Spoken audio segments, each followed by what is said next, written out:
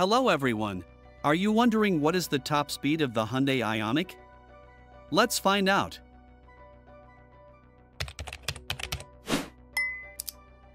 The Hyundai Ioniq features a 1.6-liter hybrid engine that delivers 139 horsepower. This compact hybrid sedan reaches a top speed of around 115 miles per hour, or 185 kilometers per hour.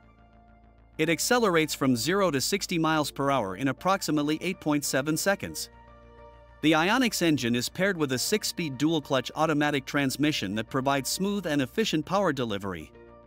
The vehicle's aerodynamic design and advanced hybrid technology make it a popular choice among those who seek both fuel efficiency and modern style in a compact sedan. Please like the video, and if it was useful, consider supporting us on Patreon.